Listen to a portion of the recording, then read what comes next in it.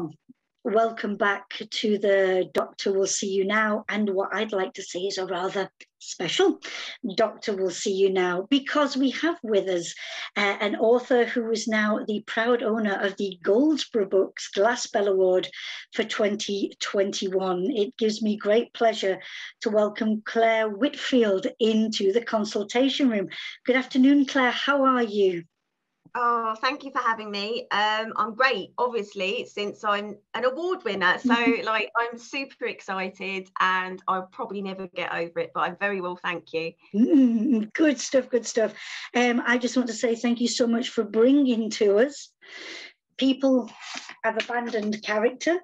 What a gorgeous book it is as well. Outside and inside, well, gorgeous.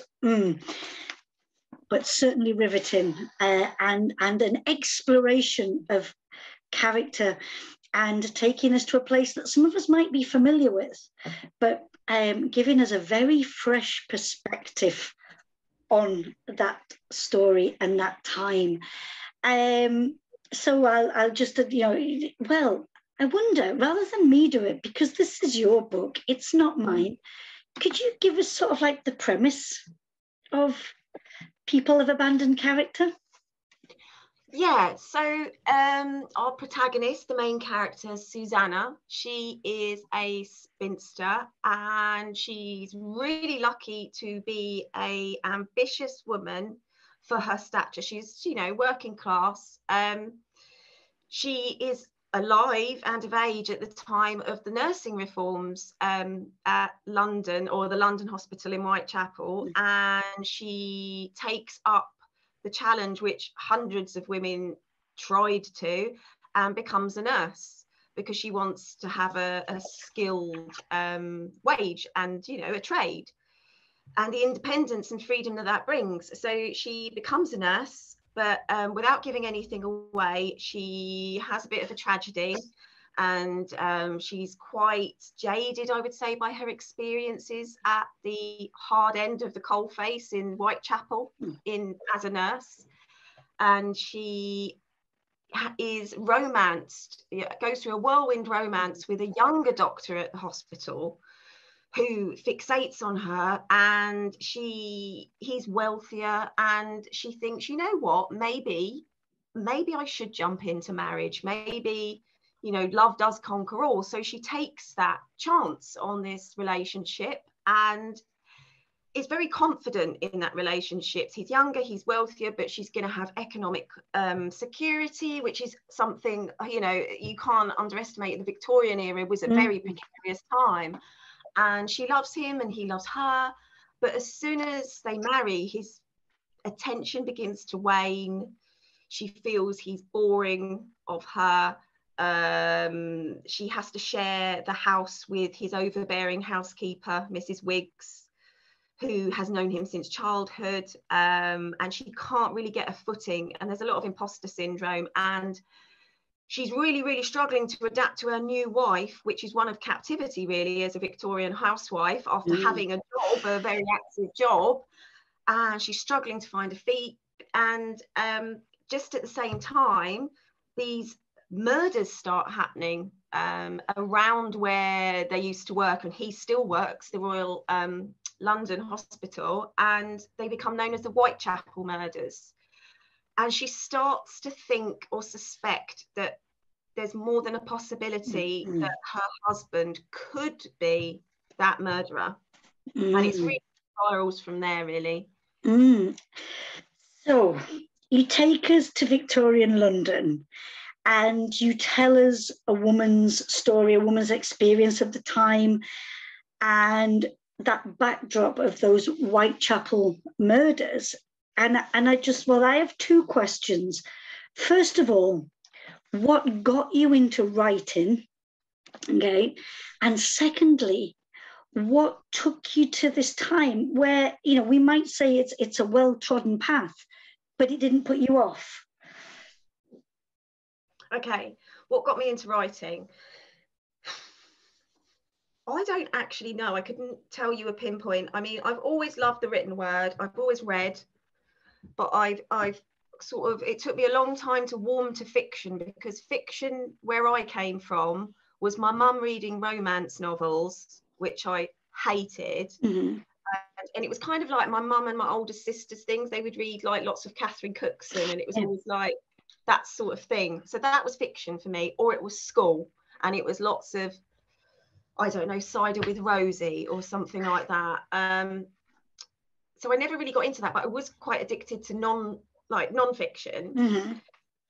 And then I don't know, I just sort of progressed into it. And then when I got to university, I started to take script writing as a module.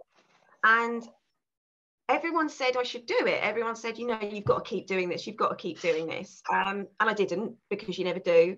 And I needed to grow up. But I did become a copywriter because I really loved enjoying working with words. Mm-hmm.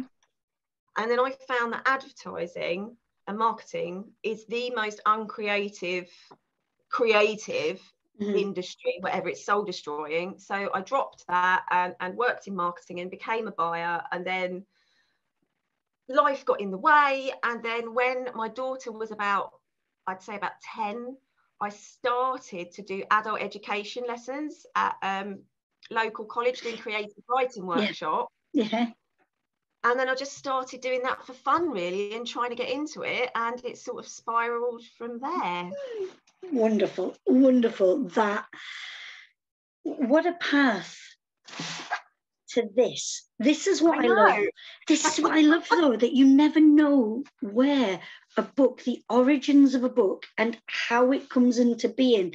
I think, you know, the forensics of, you know, when we get to touch a book or you know, or on the screen, how did that, you know, it's almost like, you know, a baby, you know, where is this gorgeous? 100%. Yeah. I refer to it as my book baby. I'm like, it's more important than like anything else. It's like my book baby. And I say to my daughter, it's my second child. So you need to be nice to the second child. In regards to the second question and Jack the Ripper, you are correct. That was like, I have always been a sad child in terms of nerdy and really addicted to facts and loving research. I would hang out in a library and just look at the books for hours. But I was very gothy. And so, like, in terms of serial killers, I always said serial killers would be my mastermind subject if I had to. So Jack the Ripper, I would go nowhere near, because for all the reasons you said, it's so well trod, so famous. Why would a debut author go anywhere near that? But in all honesty, it kept coming up at a workshop idea, and it always got a really strong reaction.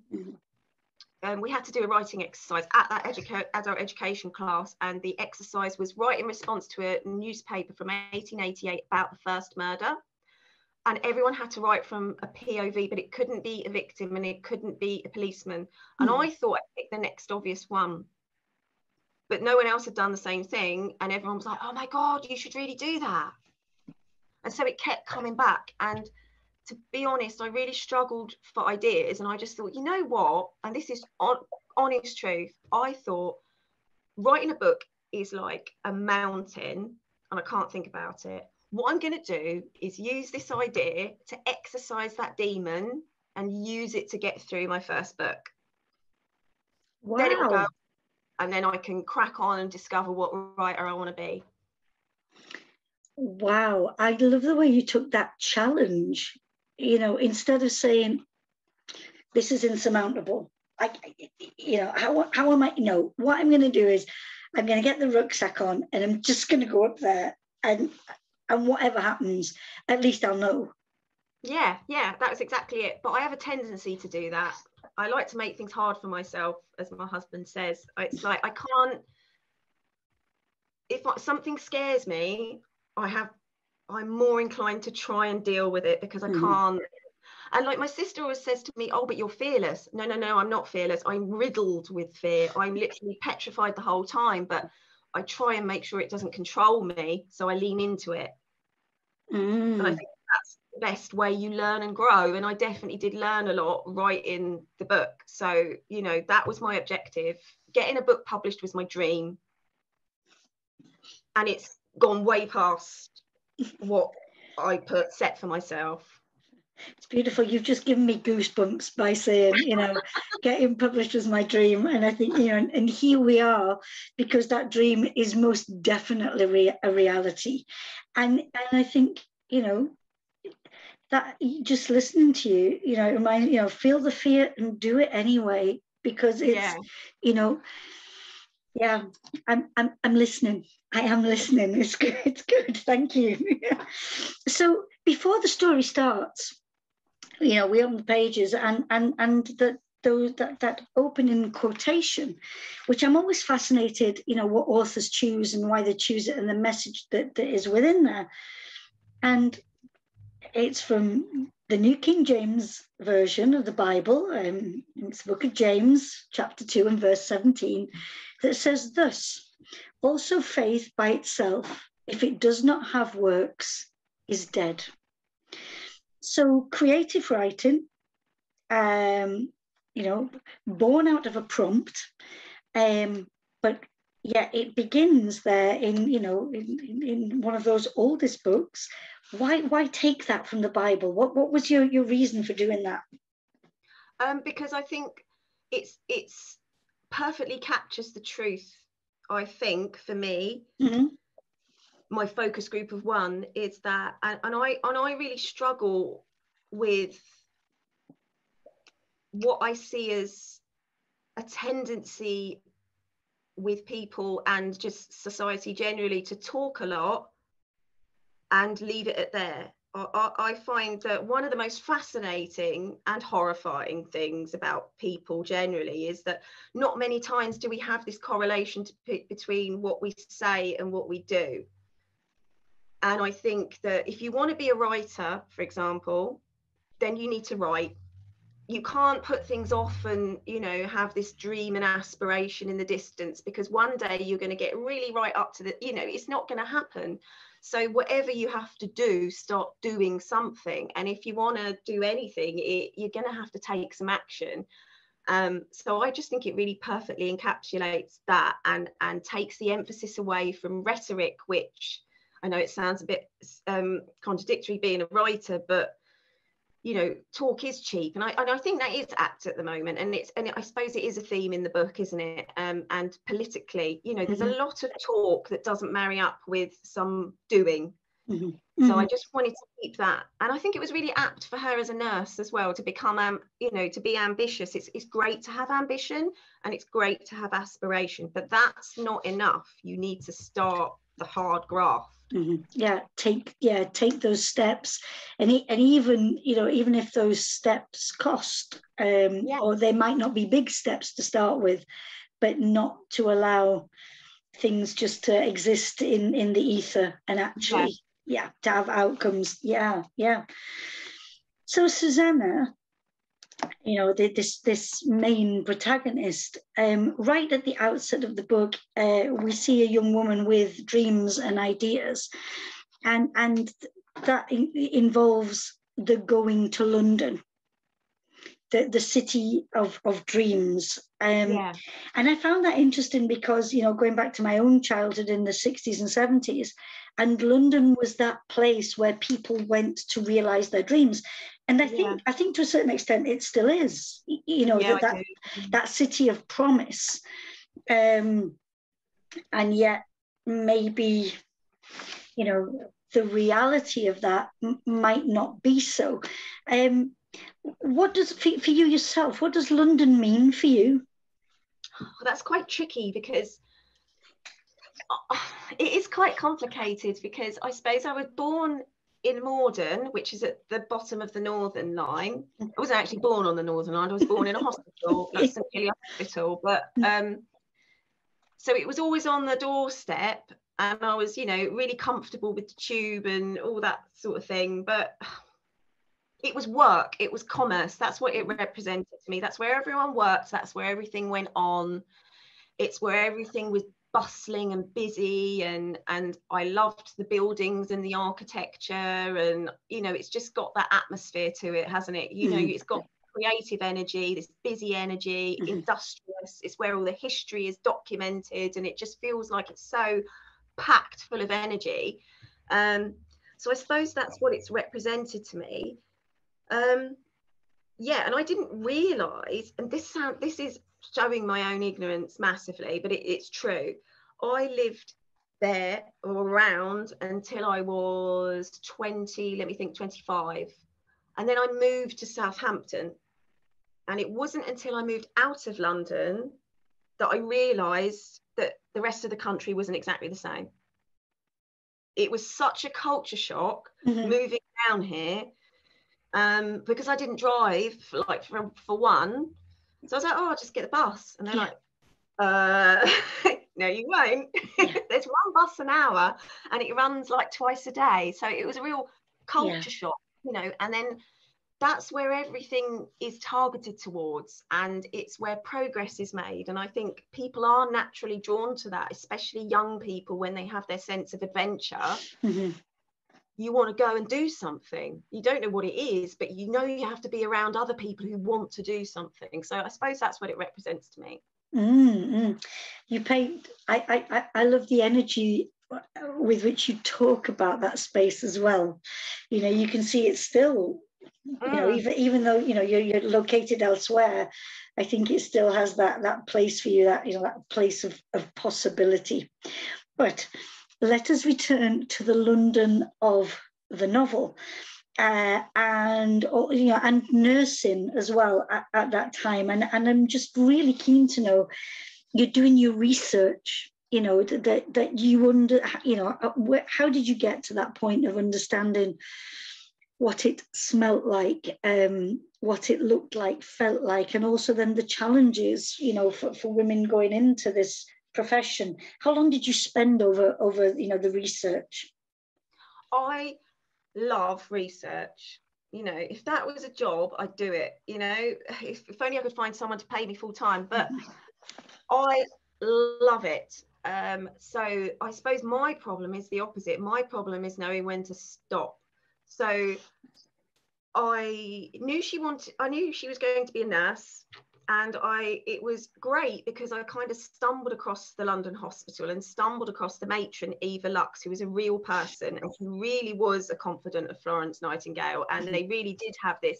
What I learned about the nurses at the time was fascinating, and I can bore the pants off you with this. But what I found most interesting, it was that before these reforms, nursing was not a very respected profession at all. In fact, there was no qualifications, and it was generally almost a sort of another word for a fallen woman, if you like.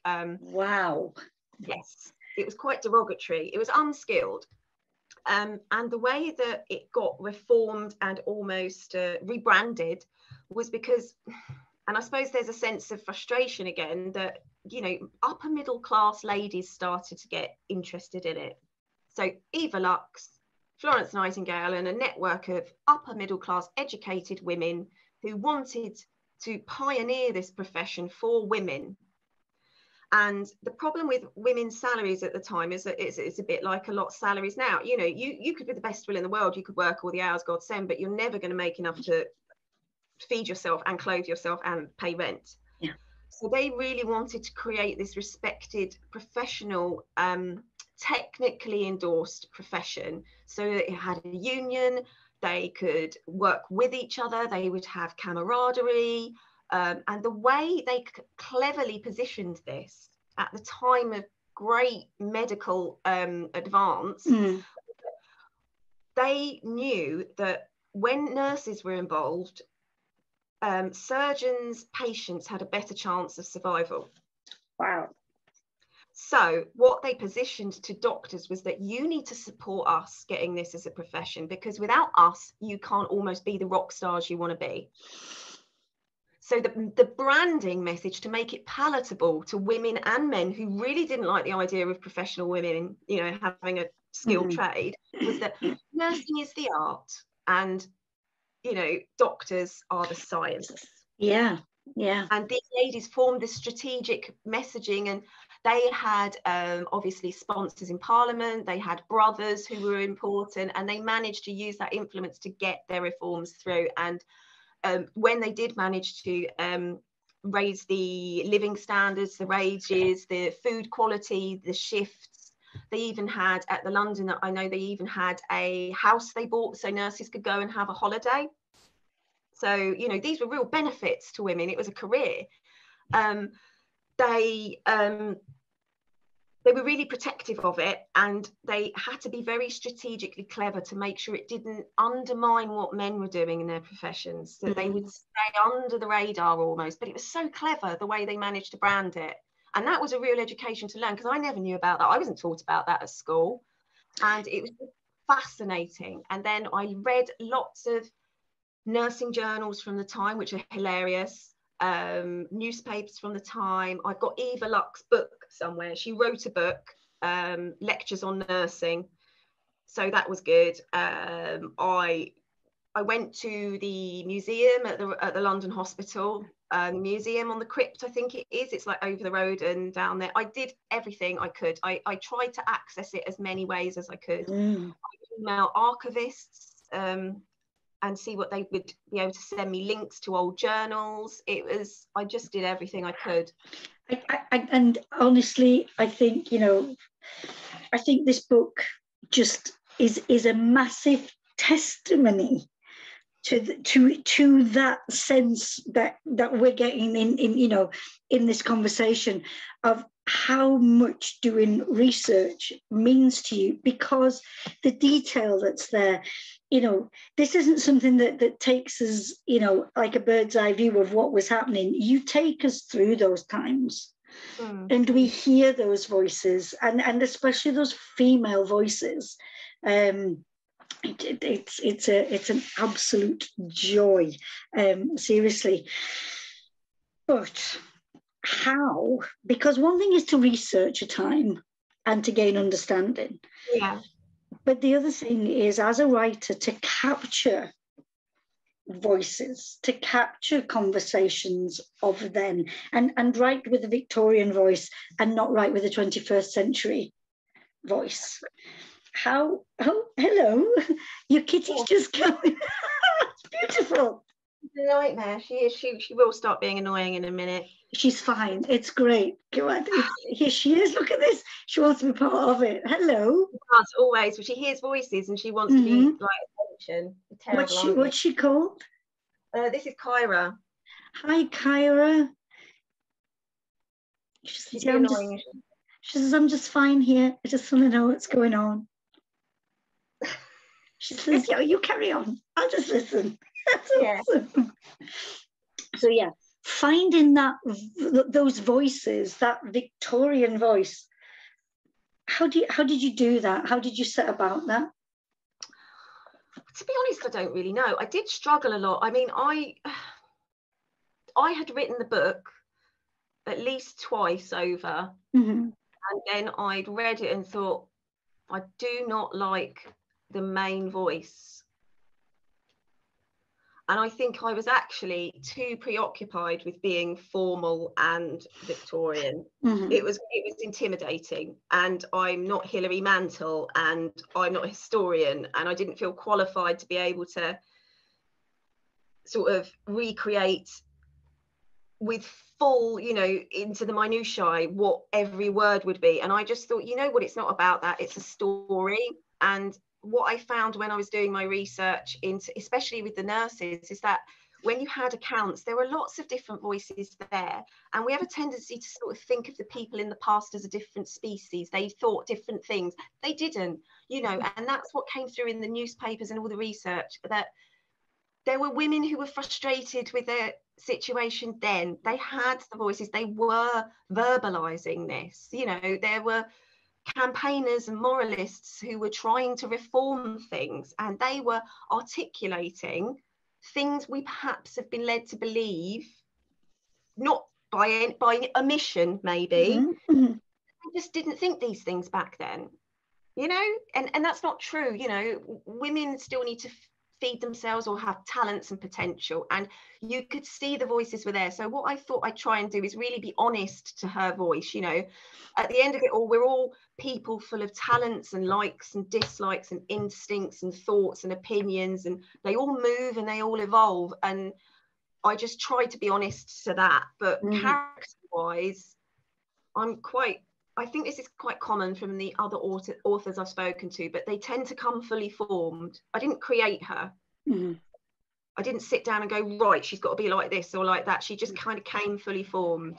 So it wasn't, I know it sounds stupid, but it wasn't like I had to be, right, what would Susanna do now? Because I knew, because she was shouting at me. She was doing it and saying it. Yeah. Yeah. Yeah. Yeah. Well, and again, you see, when authors talk about this, it makes me wonder, is it that there's no doubt that authors create, but is it that what they really are is a conduit for stories that are waiting to be told? Yeah, maybe. And it's a sort of accumulation of all the things you've read and sort of little pinpricks of things that stuck with you, and then maybe like the character becomes like that piece of wool that gets wound around all the pins. And and then it forms, and we begin to see it. Now, so if we so Susanna and her life in London, and then it changes because you told, she becomes that married woman, and sadly for married women to have that profession, to that was not possible.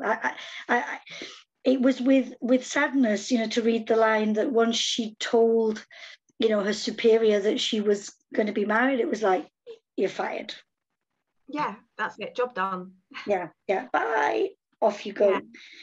And it made me think, and I know you've written, this is historical fiction, but the strands that run through this book that just so resonate, in 21st century Britain, at least, were you aware that you were doing that?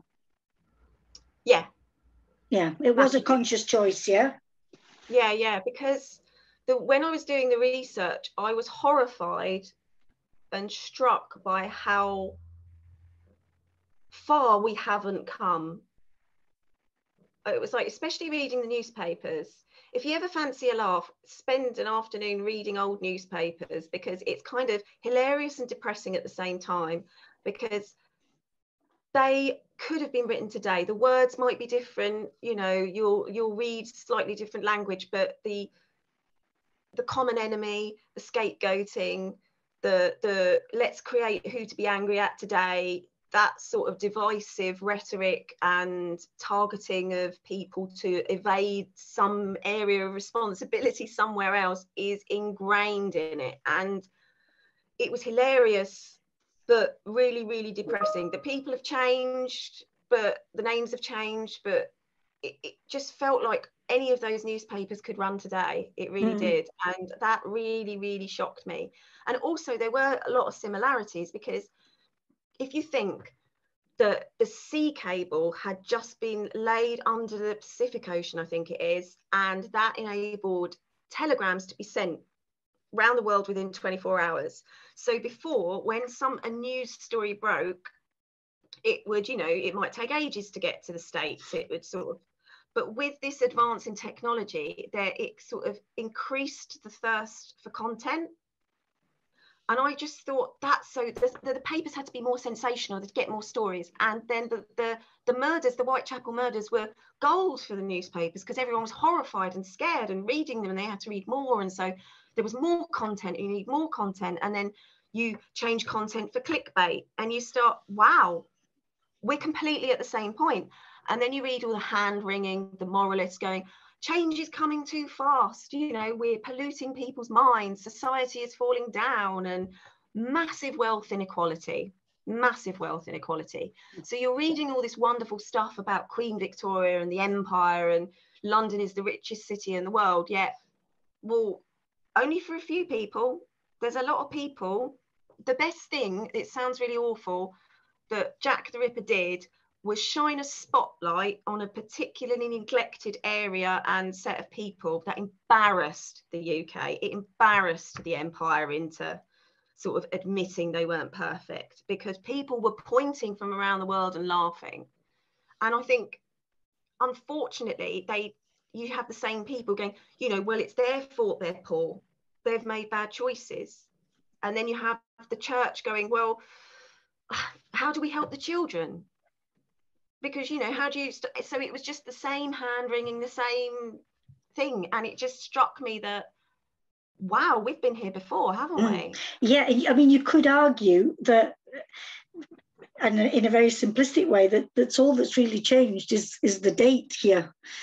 because those stories, and you know, I don't wish to take away at all from the complexity of this story, as I say, and the clear research that has gone into to bringing us a very different take on that, you know, on that time in those stories. But there was a line in it that struck me, where you talk about those attitudes, and it's the native poor and how lazy and inept they are, you know, and Susanna's talking about, you know, like, you know, her background and how that wasn't true, and, you know, and how she knows, you know, she knows how hard people work to try and make headway, to try and move on, but that trap is just there, just as the trap is now. And who really cares, and who's going to make a difference? Yeah, do we ever learn? Do we ever move forward? Oof. Yeah, and that was really what struck me. And the class system, which I think is still, you know, I think more apparent today. It feels like it's almost digging its heels in, you know.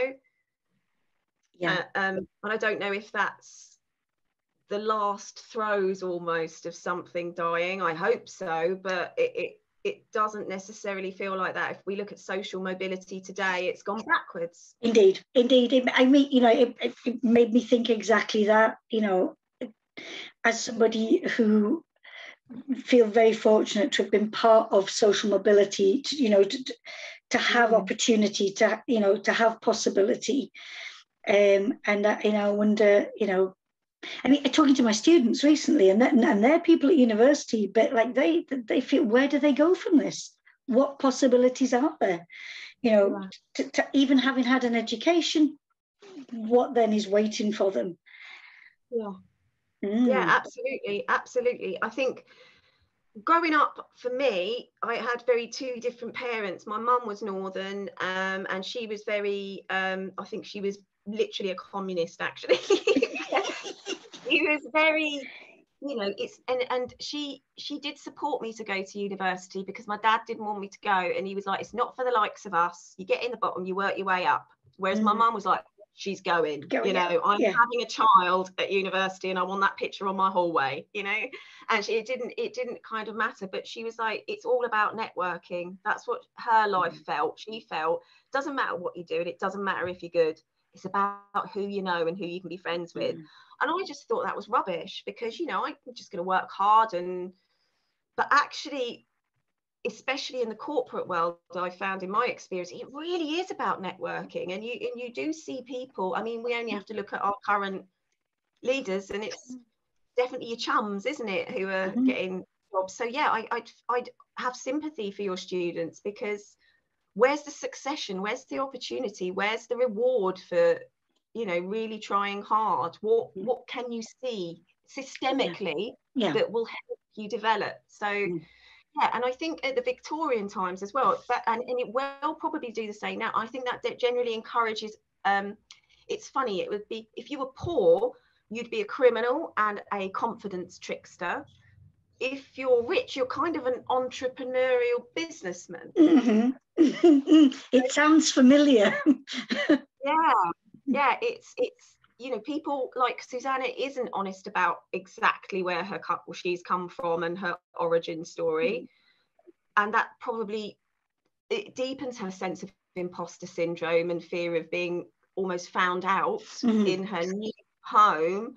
But I think a lot of us have that. A lot of us, you know, opportunity is so scarcely come by that it swings by, and you've got to grab it. And you know what? I'll work it out later. Yeah, I think, you know, this woman encapsulates, you know, something that we talked about at the start of, you know, here comes an opportunity. I don't know how I'm going to manage this, and especially when that opportunity begins to take on a shape that I never imagined it would.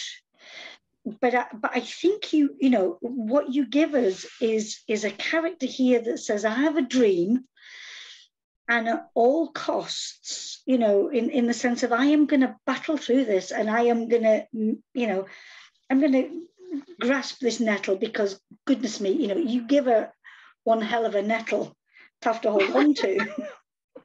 I have people say that, yeah, they're like, oh, poor girl. But oh my, what, you know, again, what an inspiration. And you know, and again, we can't say too much about the close of a novel, because this book, people should read this. But I think despite its subject matter, I think it's immensely hopeful. Even the conversation that we're having now of, oh my, you know, the difficulties in which we find ourselves and society finds itself in, Susanna, you know, in extreme difficulty, there is hope. Yeah, and she keeps going. And I think you've really hit across something there that I really wanted to write for myself and for other people, in that I do enjoy things like Marvel and superheroes and things like that. I do enjoy it, but I don't find them very inspirational, because I need to know how a person with just arms and legs maybe and a brain can figure out how to rescue themselves. I need to see someone maybe vaguely similar to who I might have been at any point be able to figure things out and move forwards just with what they have. And I think that is inspiring, you know. I love reading about like non-fiction about women, you know, especially like from history, and you think, wow, how did they do that? You know, it's those stories are there and they're inspiring. Yeah, there's against all odds.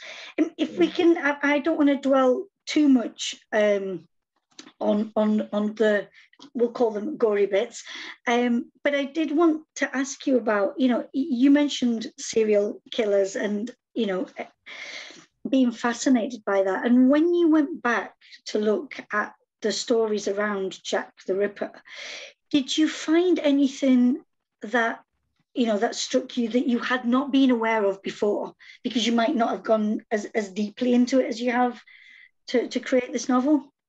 No, not really, not in regards to Jack the Ripper, because that was probably the area of the novel I researched least, partly because I'd already read about it as a sort of angsty teenager with bad acne rather a lot. So I knew there was a lot of terrible books about it, and I knew there were a couple of really good books that I clung to.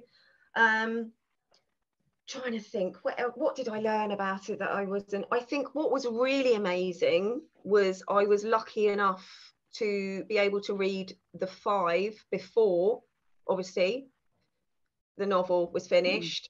And like, I'd always wondered massively about these women, so intrigued by these women. How did they live and who they were? And I have a really good book that did actually have some of their personalities and some of their background stories. But it was so fascinating to read about these women and their lives and how difficult they were. And so honestly, if anyone wants to read that book, they should. It's amazing. And it's really poignant, you know. But those stories as well are almost like mini novels about real people, and there's hope in there, and there's love, and there's tragedy, and there's poignancy and disappointment, and they're like fully faceted people. It's crazy. So I'd say that the only thing that surprised me, no, nothing about the Jack the Ripper murders so much, no. The fact though that you talk about these women, and how easy it is for us to, and again at the time, and newspapers and telling stories, our fascination, and still it remains, with the perpetrator rather than the person or the people who suffers at the hands of this person. And here we are in times when I'm pleased to say I do think we're slightly moving away from the salacious glorification maybe of the perpetrator, and yet still we are fascinated by who they are and why they did it and how did they get away with it, and what station in life do they hold, what space within society do they hold.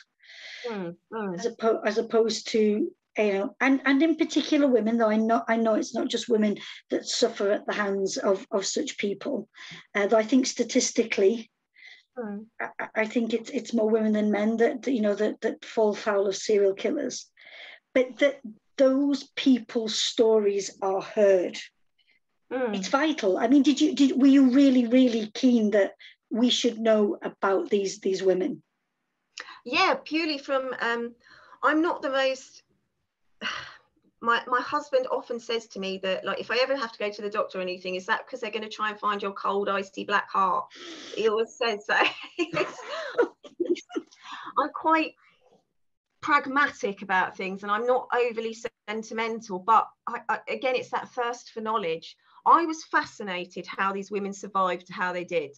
And it's easy to look at them and dismiss them as poor unfortunates, which they were, and and all that. That's very loaded, because that book, The Five, definitely proved that that wasn't a given. They weren't all prostitutes. Actually, that's not obvious. But by God, they must have been strong, hardy, resilient, creative to get to those ages they did in those situations. And that's the bit we miss. Yeah. And I find that fascinating. Again, it's the same story. It's about survival and what do you do to keep moving forward. So, it's unfortunate that it's terrible that those women were succumbed to the Ripper as they did, or were attacked by the Ripper as they did. But before then, they had rather heroic stories as well. Really interesting stories, really, well-rounded humans. And that's what fascinates me. I want to hear about that. I want to be in awe of certain people and how Liz Stride, she ran her own business for a while, that she ran a coffee house. You're like, oh, and yet what is more interesting is it shocks you. And then you start to, I've just assumed it as well. I've just assumed they're unimportant women, easy to be dismissed. So that's the thing I like to challenge, because if I recognise it in myself, I know a lot of people will also be doing the same thing. And I think we've got to get better at that, haven't we? That's the thing. It's laying assumptions about people. Yeah, very, very much so. And I think, again, and I love the way these things are being challenged in our way at the moment of, whoa, wait a minute, can we stop saying to women, if you will do this, if you will be there, if you're going to be, then, so, women of those times, well, if you are going to be in these situations. Yeah, if you are going to sell yourself, the poor woman has nothing left to sell. Yes, excuse me, because if society actually, looked after people, all people, and then not be this divide, and then not be those that are easily disposed of, because we don't deem certain people to have any value, because what are they actually contributing? Just like I say, I think you take us back in time, but I think the pages just come back with so many questions of, and what about now? And what about now? Because the other aspect that I'd like to ask you about is the whole thing of toxic relationships. And again, it's set back then, but I could just,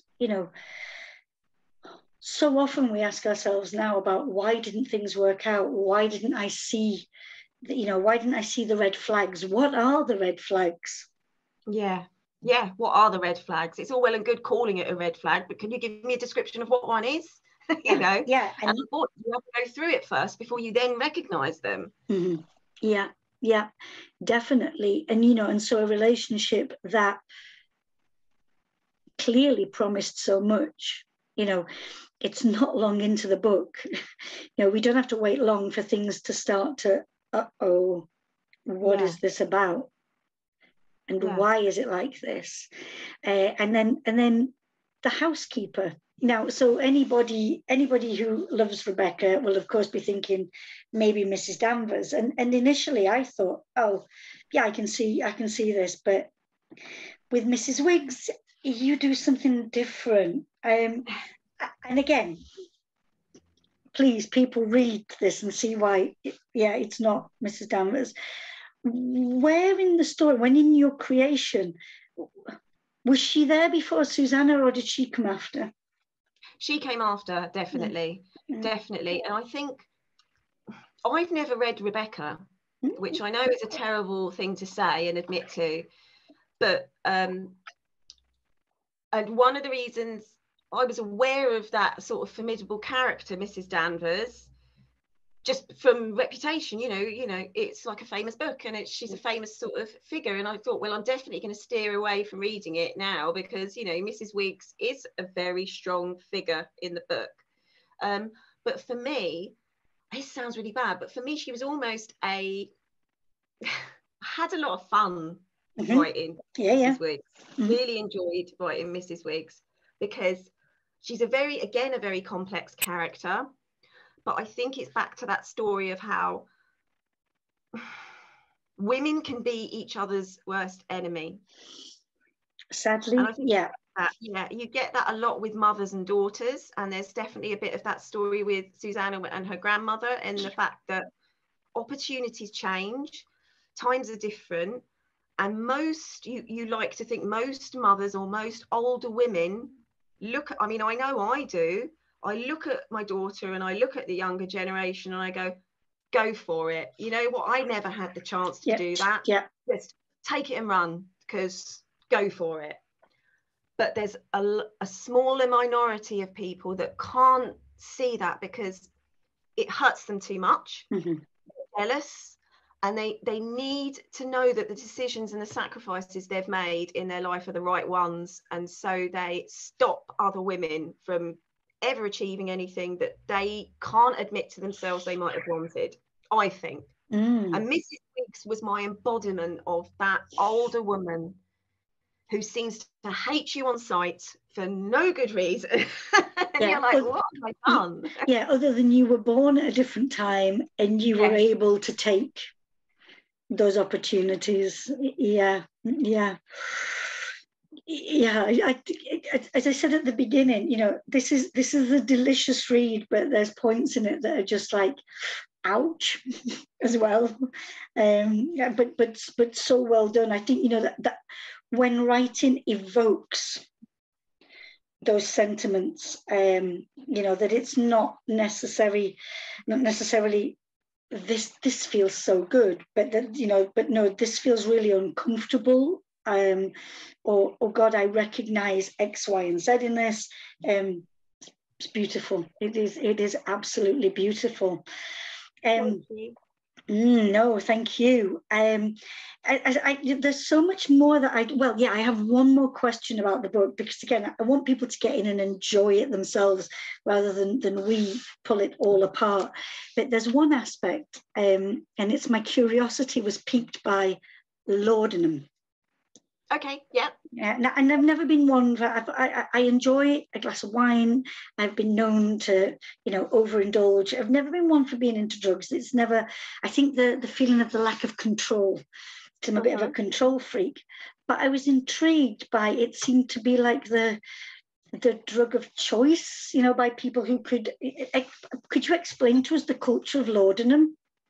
Oh, from what I remember from my research, yes. So if anyone does hear this and corrects me, that's every chance that may happen. But I mean, pharmaceuticals and chemistry and chemists, you know, at the time, they're pretty much, if it was invented, you could buy it. It wasn't like, you know, you had the advisor, the BMA regulating any medicines or anything like that. It was, if it was invented and it worked and it felt good, you could buy it. Yeah. So people could buy these things over the counter. And you've got to remember at the time, you know, children, there wasn't really any childcare. Mothers had to work. You know, women not working and just being housewives and looking after their children really wasn't a thing then. So you needed to keep these kids quiet, and so there would be opiates in child sort of cough mixture. There would be gin. People would give their children alcohol and gin. Yeah, gin was the thing. Yeah, gin was what. Yeah. And gin was really, really cheap. It was cheaper than beer. So laudanum was you could get it in a tincture. You can also get it as a powder, I believe. But the more elegant way for ladies to take it, as I read, was tincture. So you'd put 1 or 2 drops in water, or 1 or 2 drops in maybe a brandy at night. And it again was like an opiate, where it just, well, you know, it relaxed you, it felt euphoric, but it was addictive, highly addictive, you know. But I don't think people, I mean, because it wasn't very clearly defined those days, people did down on it, but it was almost a bit like smoking, in the sense that, well, if you did it behind closed doors and in your own home, who cares? You know, if you, as long as you weren't clearly under the influence or like alcohol, if you went staggering around drunk at work, who cared? You know. So, but it wasn't necessarily a class thing, because I do remember reading some research about the Kent hop pickers, or that they all said they were off their heads on laudanum, but it was more a sense of class around how controlled your usage would be. So the poorer people would be off their heads and have no self-control, they'd say, but it was a matter of class, that, you know, you could use your substance with control and measure. Yeah, and your standing in society, you know, meant that of course you could do that you wouldn't be out of control, that you would, yeah. So it was widespread, massively widespread. Wow. Do you know, even in our conversation about a historical, you know, mystery novel, thank you, I have learned so much today about so many things that I didn't know about. That's fabulous. I'm really grateful for the opportunity for us to be in conversation like this. Can I say, having enjoyed, you know, People of Abandoned Character, can I ask, may we expect more from you? Yeah, I hope so.